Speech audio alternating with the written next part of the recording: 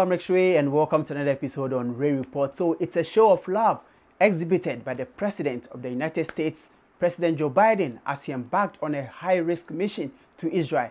He's in Israel and he's been making some remarks. Let's take a listen to what exactly the U.S. President has been saying.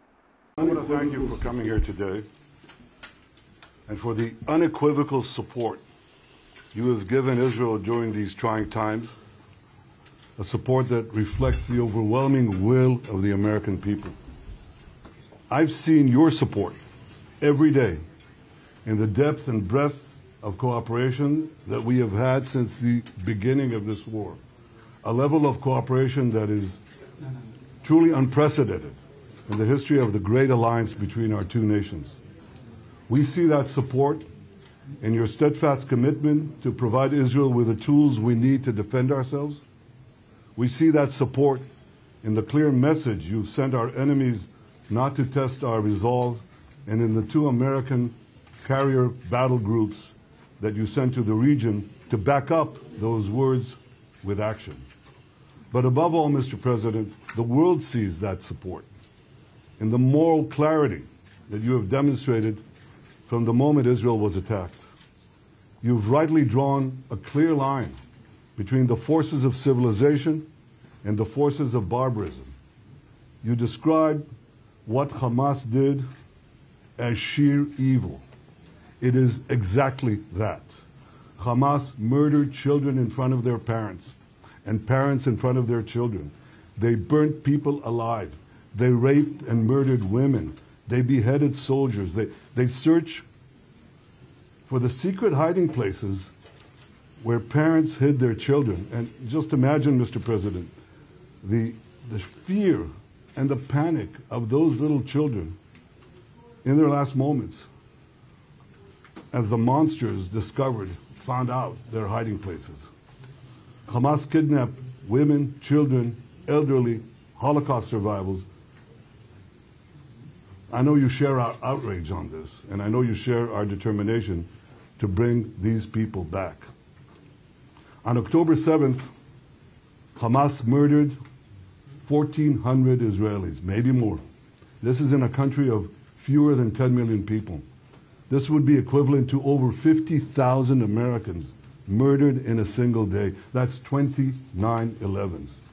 That is why October 7th is another day that will live in infamy. Mr. President, you rightly said that Hamas is worse than ISIS. The German chancellor, who visited here yesterday, said that Hamas were the new Nazis. You're both right. And just as the civilized world united to defeat the Nazis and united to defeat ISIS, the civilized world must unite to defeat Hamas. I can assure you, Mr. President, Israel is united to defeat Hamas. And we will defeat Hamas and remove this terrible threat from our lives. The forces of civilization will prevail for our sake, for your sake, for peace and security in our region and in the world. Mr. President, for the people of Israel, there's only one thing better than having a true friend like you standing with Israel, and that is having you standing in Israel. Your visit here is the first visit of an American president in Israel at a time of war. It is deeply, deeply moving. It speaks to the depth of your personal commitment to Israel. It speaks to the depth of your personal commitment to the future of the Jewish people and the one and only Jewish state. So I know I speak for all the people of Israel when I say, thank you, Mr. President. Thank you for standing with Israel today, tomorrow, and always. Well, Mr. Prime Minister, thank you very much. Look, folks, I wanted to be here today for a simple reason. I wanted the people of Israel, the people of the world, to know where the United States stands. I've had my great Secretary of State here. He's been here for a lot, but I wanted to personally come and make that clear.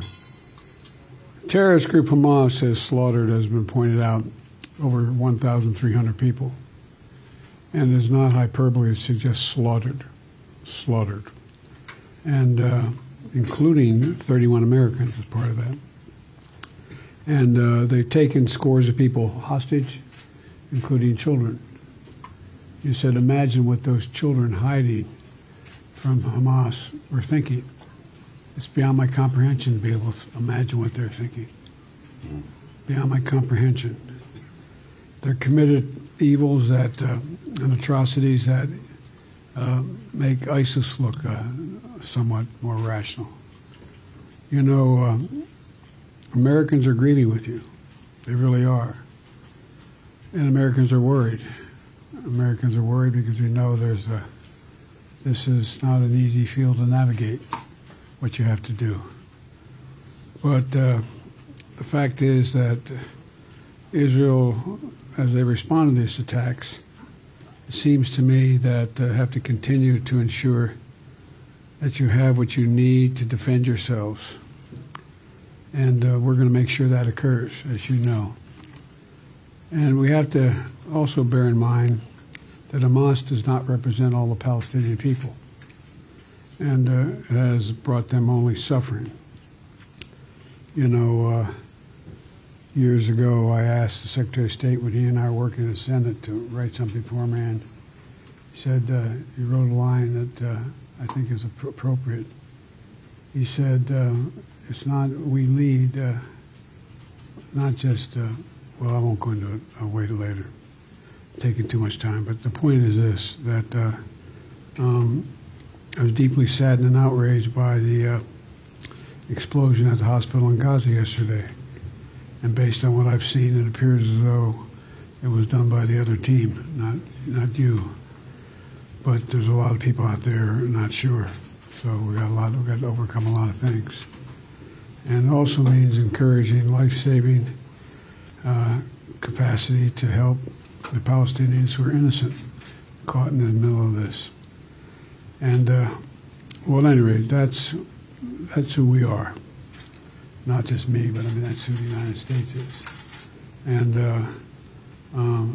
it's just not the example of our power; it's the power of our example. It's almost as important.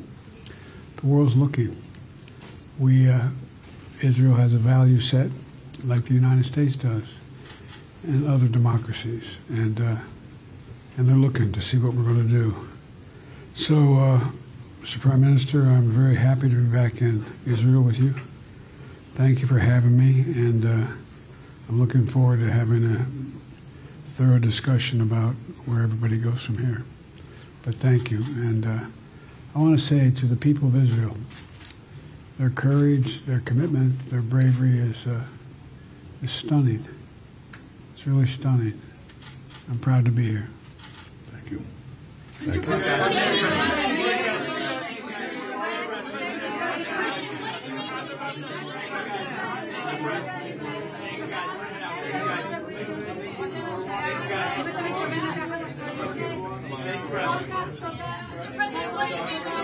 Thanks, guys. We're heading out. Thanks, guys. As an American, are you happy with what the president did, embarking on this high-risk mission to Israel? He has announced $100 billion aid for Israel. And what do you make of this as well? Let's get your thoughts and reactions in the comment section. I'm Rex Ray, and this is Ray Report. Thanks for watching, and see you in the next episode. Peace out.